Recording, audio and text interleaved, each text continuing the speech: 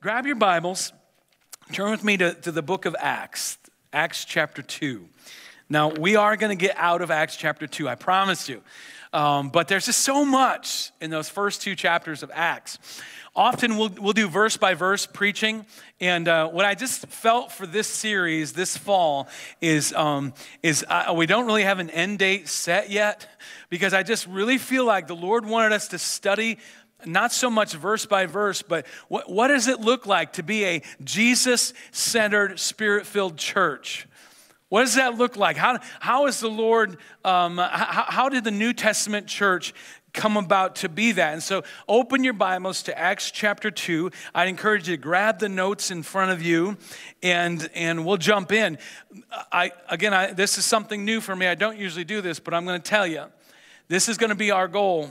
At the end of our service, I'm going to invite as many of you that are willing, like we did a couple weeks ago. As many of you that are willing, I'm going to invite you to come forward, and we're just going to have a little prayer time. We're going to have us a prayer meeting before you leave today. So the preacher is going to go a little bit shorter so that you don't get nervous. Someone's going to beat you to Rulies. Just relax. Just rest. Just rest. Let the Baptists and the missionary church people, let them get through Rulies, and then you can get there. They still have food for you. But I want you to be prepared. The end of the service today, we're gonna touch heaven. We're gonna touch God through our prayers. So thinking about this message, I found this thought from J.B. Phillips. Some of you may even know the Phillips version of the Bible. I'm not saying it's the best. All I'm saying is J.B. Phillips, he worked on this. And I don't know if you've ever taken the New Testament Greek and turned it into a version of the Bible. Have you ever done that before? I didn't think so.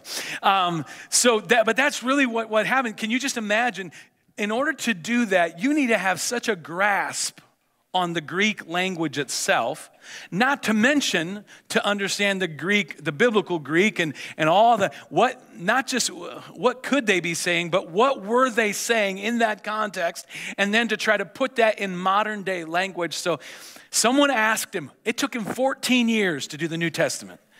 14 years. What do you remember most? What was the thing that you kept coming to when you were studying? You'd go back to it. And this is what he said. It'll be on the screen. He kept returning to the book of Acts and its portrait of the infant church. He says, the sick are not merely prayed about, said Phillips. They're healed, often suddenly and dramatically. Human nature is changed. The fresh air of heaven blows gustily through these pages. The early church lived dangerously, but never before has such a handful of people exerted such widespread influence. To put it shortly, the lasting excitement which follows the reading of the book is this: the thing works. Oh, I love that. In fact, I made it the title of my message. You can see at the top of my notes. The thing works. When God led the disciples and the apostles, and as we see this laid out in the book of Acts, we see that the way God orchestrated things, it works. The thing works. They're Jesus-centered. You don't have to go any further than Acts chapter 2, and you can see this message that Peter was preaching. And over and over and over again, he mentions Jesus, Jesus, Jesus, Jesus, Jesus, the one that you put on the cross, Jesus, Jesus, Jesus. Completely Jesus-centered. That continues all the way through. So much so that they devoted themselves. One of the things that they devoted themselves was what? To the breaking of bread. To the idea of communion. To the idea that Jesus is at the center of it all. They devoted themselves to that. They were Jesus-centered, what he did for them on the cross. Why is this so important? Yes, clothe the naked. Yes, go ahead and let's start some schools. Yes, let's feed the hungry. But the most important thing is, do they know Jesus? Are we presenting Jesus? Are we taking Jesus? Are we taking the gospel to them? And them being this community, them being this nation, them being the nations around the world. Man, Jesus-centered. How did they do that? It wasn't just Jesus-centered. It was Spirit-filled, Spirit-empowered.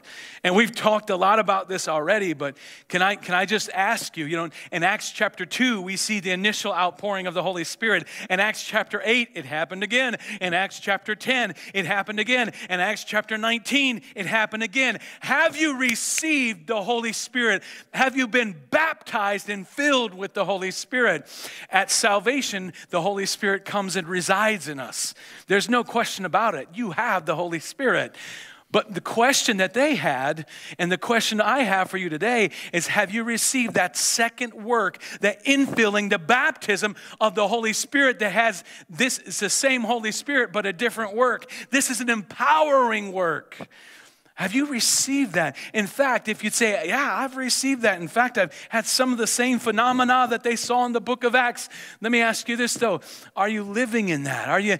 Because I think it's Ephesians chapter 5, verse 18. It says this, do not get drunk on wine, which leads to debauchery. Instead, be filled with the Holy Spirit. The idea here is this. Keep being filled. Keep being filled. I'm not asking if you had a one-time experience with God where you were baptized in the Holy Spirit. It was amazing. I had an experience like that. I'm asking this. Are you continually being filled with the Holy Spirit? Are you walking in the fullness of the Holy Spirit? Do you have the power that He promised us? And you shall receive, Acts 1:8, you shall receive power when the Holy Spirit comes on you. Let me tell you something about that power. It's power for whatever you got. What is it you need? You see, when my kids were little, I needed wisdom and power to know how to lead them. And as my kids got older, I needed wisdom. And it was different. But I still need power and wisdom. When my kids move out of the house, I needed wisdom and power of how I can be a father to them in that season of life. I need power for all things. What is it you need power for? The idea of that word power is whatever it is you need. The dunamis is there. That's a Greek word. It's there for you, whatever power you need. And most importantly, the power to share the gospel, the power to point others to Jesus. So, think about how ingenious that was. I mean, just think about that. God is sending, the Holy Spirit of God is wanting to not just come in you at salvation, but come on you to empower you to live and to serve like Jesus.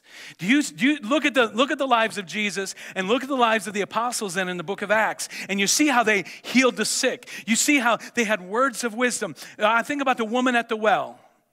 Jesus met this woman at the well. How did Jesus know that this gal had been married so many times, and he just pretty much read her mail? Okay, let's stop. Yes, I understand he's God, but I can tell you exactly how. There was a word of wisdom that came to Jesus. He had never met that lady before, but he knew it. And it's what we see, I believe, even when we get to Acts chapter 3. There was some kind of a spiritual gift imparted. Silver and gold we don't have. Peter and John, silver and gold we don't. This guy, this lame man sitting outside the gate, he's saying alms, alms. I mean, he's looking for money. And they come upon, and Peter and John, they're just like, well, no. You need something more than what's in my pocketbook here, what's in my wallet. You need to be healed. And a gift of faith, a spiritual gift of faith, some kind of a spiritual gift just began to move inside of it and said, silver and gold I don't have, but what I do have, I'm going to give you. In the name of Jesus Christ, get up. Do you know, God wants to empower every single one of us to do the stuff. God wants to empower this whole church to do the stuff. The Holy Spirit outpouring, the Holy Spirit moving isn't just for pastors and apostles and teachers and evangelists and missionaries. It's for all of us. God wants to empower you. Are you hungry for that? Do you want that? Do you remember in Acts chapter 1, verse 4? It actually says, which you have heard me speak about. The Father's going to send you the Holy Spirit, which you've heard me speak about. Let's just remember, the Holy Spirit didn't just all of a sudden show up in the book of Acts. The Holy Spirit was even there all the way back in Genesis. And you go all the way through the Gospels, Jesus kept talking about it. In fact, in John chapter 16, verse 7, it says, but I tell you the truth, it is for your good that I am going away. Unless I go away, the counselor will not come to you. But if I go, I will send him to you. Who's the counselor? That's the Holy Spirit. He was going to send the Holy Spirit. Jesus said, I got to go so the Holy Spirit can come on you, pour out on you. Although Jesus himself departed, God became present in each one of us, making his activity in the world more widespread than ever before. So now I want to zero in on one, just with the rest of our time here. I just want to real quick just hit this one thought, one idea. When you look at the New Testament church, a Jesus-centered, spirit-filled church, what does that look like? It's a spirit-led church. I want to talk to you about being led of the Holy Spirit. I want you to see it in Scripture, and then we're going to pray it at the very end of this service. The leading of the Holy Spirit. As you read carefully through the book of Acts, you'll notice every major decision of this young church was made with what? The leading of the Holy Spirit. Some theologians have even suggested it shouldn't be the Acts of the Apostles for a name of this book. It should be the Acts of the Holy Spirit. Because I think it's over like 50 times the word Holy Spirit or the Holy Spirit is talked about in the book of Acts. And this is exactly why we're studying this, and this is why we want to see this. The power of the Holy Spirit was leading them. You can even just go to Acts chapter 2. You don't have to turn there just yet, but when you look at that message again, you see, in fact, I think it's interesting, Henry Jacobson, put that on the screen, will you? This is what he said about this. He, Peter, had no sermon notes in Acts chapter 2, no sermon notes, but he had two things that were infinitely more important. He had something to say, and he had the power of the Spirit. And as he had something to say, and he had the power of the Spirit, what happened? What happened to all those he was preaching to in Acts chapter 2? They were cut to the heart, the Bible says. And they were like, what must we do to be saved? Where do we go from here? How do we respond? And he said, you know what you need to do? It's in Acts chapter 2. He says, you need to repent of your sins. And then you need to be water baptized. And then pray and receive the gift of the Holy Spirit. You see that pattern throughout the book of Acts. But what I want you to see in Peter's message this time, though, is just how he was led of the Holy Spirit. He brought in the story of Joel. You see, all of these Jews of the time, they would have gone to synagogue and they would have heard the prophecy of Joel in the Old Testament, the book of Joel. They would have studied that, would have known that in the last days, I'm going to pour out my Spirit on all flesh. I mean, Joel prophesied what they saw in Acts chapter 2. He brought in David and he talked about David and he's connecting all these dots so that these people could grasp, just as he's led of the Holy Spirit. And that's why I'm throwing my notes away from, no, I'm just joking. I'm holding on to them.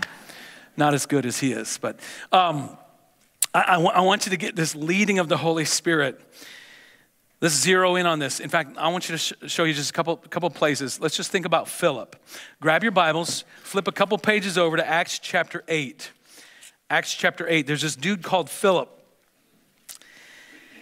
In Acts chapter 8, specifically verse 26, now an angel of the Lord said to Philip, go south to the road, the desert road that goes down from Jerusalem to Gaza. Verse 27, so he started out, and on his way he met an Ethiopian eunuch, an important official in charge of all the treasury of Candace, queen of the Ethiopians. This man had gone to Jerusalem to worship. And on his way home was sitting in this chariot reading the book of Isaiah the prophet. Look at verse 29. I think it should be on the screen. The Spirit told Philip, go to that chariot and stay near it. Then Philip ran up to the chariot and heard the man reading Isaiah the prophet. Do you understand what you're reading? And Philip asked, how can I, he said, unless someone explains it to me. So he invited Philip to come up and sit with him. Jump to verse 34. 34, the eunuch asked Philip, tell me please, who is the prophet, talking about himself or someone else? Then Philip began with that very passage of scripture, told the good news about Jesus. Even the Old Testament speaks of Jesus. And as they traveled along the road, they came to some water, and the eunuch said, look, here's water. Why shouldn't I be baptized? And he gave orders to stop the chariot. Then both Philip and the eunuch went down in the water, and Philip baptized him. When they came up out of the water, the Spirit of the Lord suddenly took Philip away, and the eunuch did not see him again, but went on his way rejoicing. So they went down to the water. One got out, one just was gone. We'll talk about that again someday. But notice, he was led of the Spirit. And you think about the fact that I don't think there's any coincidences for those of us who follow Christ. I don't believe in coincidences. I believe in divine appointments. I believe as you're following God, the Holy Spirit is leading you, guiding you. And I want to ask you something. The Spirit in verse 29 told Philip, go to that chariot and stay near it. Do you think the Holy Spirit could lead you in the same way today? Sure he can. I'm sure he leads a pastor or someone important like that. You know, people that are, spiritual. Really, I'm talking really, really spiritual people. I'm not the most spiritual, but I'm sure other really spiritual people he wants to lead all of us. And I don't want to demean the office of deacon in any way, but can I just tell you, Philip's office, Acts chapter 6, it was a deacon. What was a deacon to do? In that situation, Acts chapter 6, first couple verses, it tells you, the widows, some of the widows, it looked like were being overlooked and they weren't getting help or food or whatever. And so let's get some men who are full of the Spirit and wisdom, and let's put them in the office of this newly formed office of deacon. And let's have them take care of the widows and so that the other disciples and the apostles could focus on studying the scripture and prayer and those type of things. So I'm not demeaning the office of deacon, but I'm telling you, Philip in essence was just an everyday Joe. He was a guy like anyone here today. And do you know that many believe that this Ethiopian eunuch that he ministered and encountered, and what happened, as we see right here in Acts chapter 8, led to the gospel first penetrating and spreading across the continent of Africa, all because someone followed the leading of the Holy Spirit. I mean, just think about that. Think about the northern part of Africa, Egypt, and you just go all the way across, all the way over to Morocco. We have missionaries right now that are in that whole area. We have one coming in November that's headed to Morocco, and we already have some that are there planting churches. We have a missionary in Morocco right now, Northern Africa, that's just going gangbusters, starting churches all over in the Muslim world. And do you know who first started planting those seeds? It's very likely it was this Ethiopian eunuch. And as you just let that sink in, it's like, here's a deacon taking care of the widows, and on the side he's just led of the Holy Spirit. Just led of the Holy Spirit. Never went to cemetery, never went to any kind of a Bible college. But he's led of the Holy Spirit. And you see that possibly that one conversation, led of the Holy Spirit with the Ethiopian eunuch, helped to bring the gospel message to the northern Africa and maybe even eventually the whole continent. What's your point, Scott? This is what my point is. John Hunter. Most of you have no idea who that guy is. But in the 1980s, John Hunter moved from Texas to Indiana, and he started going to the church that I grew up in. And John Hunter was never a pastor. I don't think he ever preached a message, but he had a passion to help students, teenagers, understand and memorize and learn the Word of God. And he teamed up with our youth pastor. And for 25 years, John Hunter, in the position, he was never a pastor. He was a deacon for off and on from time to time at our church officially. But he was just a guy, I'll let the Lord use me. And even just this past week, someone pulled out something from those years way back in the 80s and the 90s. And I remember studying scripture with you, John, and they put it on social media. And I was reminded of that as preparing this message. There's John poured into many of us students, many high school students, many middle school students, poured the Word of God into them, helped them grasp it. And there are missionaries today on the field in Africa that John was a piece of getting them there. There are people that John poured into that are in ministry in Illinois Illinois, in Missouri, in Indiana, in Ohio, in Michigan. There are people all over just because a guy was just like, I'm just going to be led of the Holy Spirit. Just an everyday fella. He worked for Dometic. Some of you know the company Dometic. Worked there for years. That's what brought him from Texas to Indiana. But what's your point? My point is this. There's John Hunters sitting all over this room right now, and some of you are just untapped. You're just untapped. You think, I'm not spiritual enough. I'm not good enough. I'm not led of the Spirit enough. I'm not. Oh, no. Let me tell you, let's come this morning. Let's get full of the Spirit of God. Let's ask him. It's like, God, I don't even know what I'm praying for, but I want it. I mean, do you think in Acts chapter 2 on the day of Pentecost, they had been praying for 10 days? What were they praying? They got an email maybe, who knows? Maybe that would tell them. In Acts chapter 2, when it finally fell, the Holy Spirit fell, they had been praying for 10 days. What were they praying? I don't see anywhere in Scripture where it says them for directions on exactly this is what you should pray for. Here's your prayer list. Here's your prayer guide. Other than just, okay, we're trusting the Holy Spirit's going to fall on us, whatever that means. We're going to pray for the promise of the Father. Send it. I mean, after a while, it's like, what else are we going to pray? But they kept praying for 10 days. And in a few moments, we're going to come forward. We're going to pray. What should we pray, Pastor? I don't know. But pray that God would send his power on us and that he would specifically, that power would lead us like God and the Holy Spirit led Philip. Let's go to Barnabas and Saul. In Acts chapter 13, just a couple chapters over. You guys are doing good. I hear the Bible page is turning. I'm not saying you can't read Scripture on your phone, but then we also hear when your fantasy football trade goes through. Acts chapter 13. In the church at Antioch, there were prophets and teachers, Barnabas, Simon, called Niger, Lucius of Cyrene, Manaen, who had been brought up with Herod the Tetrarch, and Saul. Saul, just a reminder, a couple verses later, I think it's verse 9 or somewhere like that, it actually says Saul, also known as Paul. So Saul and Paul, same dude. Verse 2, while they were worshiping the Lord and fasting, the Holy Spirit said, set apart for me Barnabas and Saul for the work to which I've called them. So after they had fasted and prayed, they placed their hands on them and sent them off. I can't help but to just say one thing. If anyone ever comes up to you and says, I feel like I got a word from the Lord for you, I just feel like God's laid something on my heart to share with you, it's always wise to take that time, verse 3, fast and pray. Always pray yourself. Always take time yourself and say, okay, God, if that's from you, then help me to know. Just because someone has a word for you, which we want to see that happen. That ought to happen in our church. There ought to be words that people share. But you take that then and you present it to the Lord. Say, Lord, I just want you to confirm in my heart that this is from you. That's what we see here. Set apart for me. The Holy Spirit said, set apart for me Barnabas and Saul for the work to which I have called them. The Holy Spirit said, how did he say that? I'm guessing it was a prophetic word. Holy Spirit moved on somebody. They just spoke it out. Maybe they didn't remember who said it, so they didn't record this person said. But the Holy Spirit, I don't know as if it was an audible voice. Thus saith the Holy Spirit, set apart for me Barnabas and Saul. I'm not so sure that's what it was, but I wasn't there. You weren't there. We don't exactly know. And after they had fasted and prayed, they placed their hands on them and they sent them out. The Holy Spirit was leading them. This was the first missionary journey of many that Paul would take. Spirit-led, Spirit-directed. The Holy Spirit was leading them. Well, I'm glad to see this because we need Holy Spirit-led missionaries.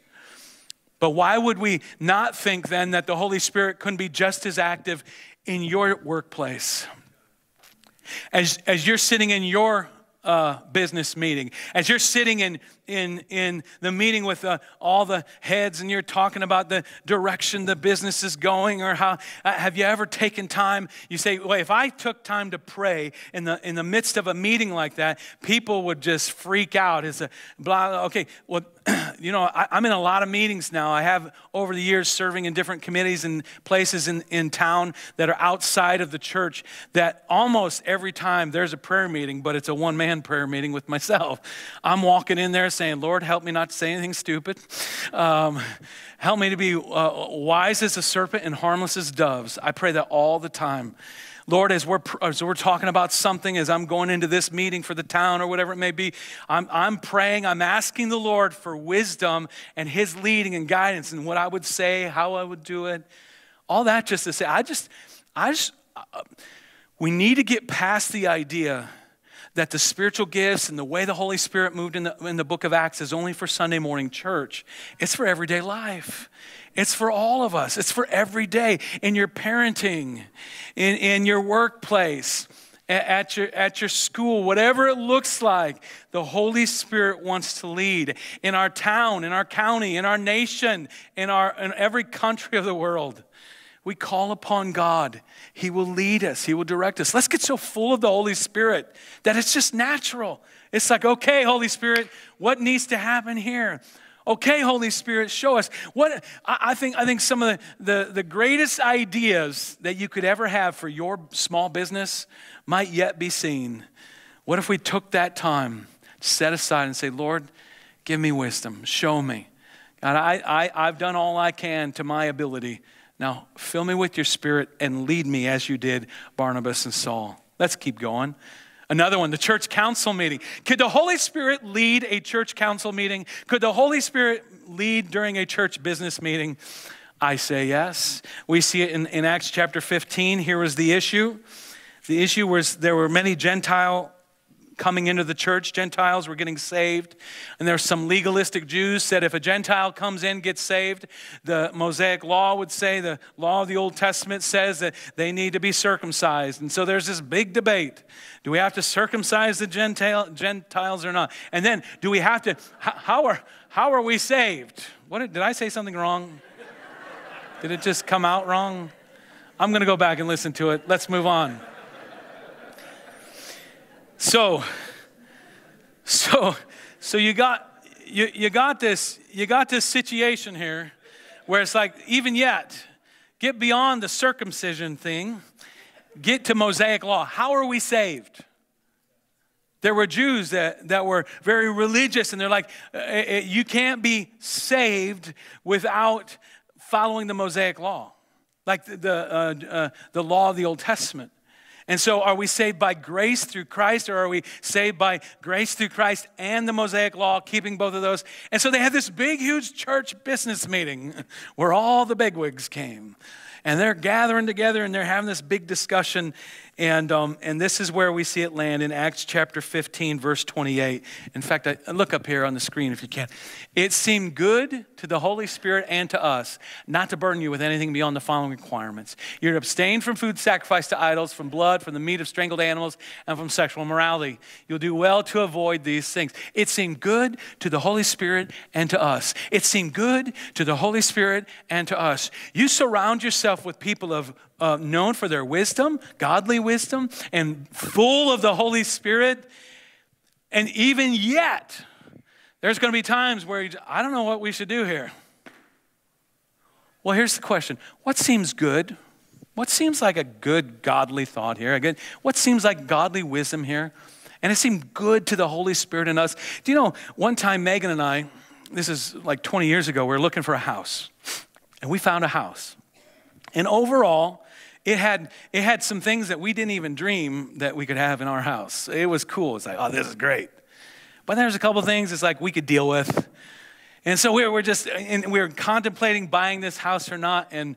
And at that point, we had the money. It was kind of at the top of our range, but we had the money. We could buy this house. All we were waiting on was the realtor to bring us the paperwork, sign our lives away for that mortgage and the sale of the house. And that's all it was. And you know what? As much as I just couldn't get peace about it. And eventually, of course, Megan and I, we talked about it. It's like, Megan, how are you feeling? She's like, well, how are you feeling? We just kind of went back and forth. It's like, I would love to live in that house. It's got a pool. It's got these things. That would be a great house. But I just have no peace about it. I have no peace at all. And she said, neither do I. So we let it go. We ended up buying another house with no pool. But it had everything else we needed for the time, and we've lived in it for a long time now. But this is what I want you to get. Was that a real spiritual decision where we lived? I mean, did we over-spiritualize a decision about a house? I don't think so. I think that the Holy Spirit wants to lead you, wants to guide you. And sometimes you're not going to see the word in the sky, thus saith the Lord, go east, or whatever it may be. You're not going to have someone come up. You're dying. You're like, we got to go to church Sunday morning because I'm hoping somebody's going to have a prophetic word and just pull me aside. You just dream of that. It's like someone say, I got a word for you, sister. I just want to tell you, blah, blah. I'm trusting God's going to do that, and nothing happens. And it's just like, well, there's times when the Holy Spirit's going to lead you like they did these dudes. It seemed good to the Holy Spirit and to us. It's like, we've got to make a decision. So we're not going to force the decision, but we're going to trust the Holy Spirit. And just when we have peace about something or we don't have peace about something, often the Holy Spirit will lead us that way. How about this, though? This is the point I want you to get. Let's just get full of the Holy Spirit. Let's just get filled with the Holy Spirit. Let's walk in the fullness of the Holy Spirit. Let's be that kind of a church. Let's be that kind of a family. Let's be that kind of a people. Let's get so full of the Holy Spirit that we're constantly just led of the Holy Spirit. You can see it in the life of Paul in Acts chapter 16 as well. I'm just going to skip over that because I think we're there. How about in your life? Let me ask you something. Do you need more of the Holy Spirit's power leading you? This is what we see in Acts, a Jesus-centered, Spirit-filled, and led church. And God wants to lead you. If you turn your notes over on the back side there's a couple of empty spots. Let me fill those in for you, and then we're going to pray. Let's conclude with two thoughts on these New Testament believers, because I just want to make sure some of you are like, I'll never be as spiritual as those people I read about in the Bible. I'll never be. I'm not asking how spiritual are you. I'm asking you this. Have you repented of your sins? Have you been baptized in water? If you haven't yet, it's coming up. Let's get you baptized in water. And have you prayed and asked the Holy Spirit just to come and fill you? Because I want to be led in the same way that Philip was. I want to be led in the same way that others do. Let me just remind you something about the early disciples. Here it is. The people God chooses to empower and lead are not perfect performers, but dependent followers. Fill that in. Dependent followers. I don't want a church. 22 years ago when we moved back to Middlebury and we started Pathway, it wasn't because we had all the answers. You know, I was talking with some, my aunt and uncle who are missionaries, Del and Jeannie Penner in Germany. And I remember them saying they had like, I should know this. I think it's 5 kids. I think I have 5 cousins from them. But anyhow, so they had all these kids, and all the German people were like, "Why are you having so many kids? You can't afford that. You can't." And so, what's their answer? Their answer is, "Man, it's not what can we afford as much as they're a blessing. They're not we're just trusting God will provide." And I'm not saying everyone should have 19 kids and get a TLC show. I'm not saying that. But at the same time, there is a point where I don't know what the future holds, but I'm dependent on the Holy Spirit. I'm dependent on the Lord. I'm trusting God's going to be there. He's going to lead us. He's going to direct us. Get so full of the Holy Spirit. Let Him. Depend on Him. Second thing is this. The plan God honors is not complicated, but simple. Just get full of the Holy Spirit. I know it seems so simple. And I know there's the fruit of the Holy Spirit and speaks to your godly character. And there's more to obviously being a follower of Christ. But I'm just telling you, in this season, this is what God's saying to us as a church. Get full of the Spirit of God. Get full of the Holy Spirit. Ask not just God, come, give me an Acts chapter 2 experience. I'll take all that you got for me. And some people get freaked out about speaking in tongues and prophesying through tongues and those things. Let me just tell you, just go after God and know it's going to come and it's going to be a blessing. Let the Holy Spirit fill you and then keep getting filled. Don't stop. Some of us, we have plan A and God reveals plan A and you know it requires trust and obedience. And you're like, could I find a plan B? I feel a little more comfortable with plan B because I can see how plan B can, and God says, no, plan A is the best. Trust me in this. Put your faith in me. Rest in me. I'll lead you. Stop trying on your own and start trusting. We need the Holy Spirit, church. Come on, stand with me, will you?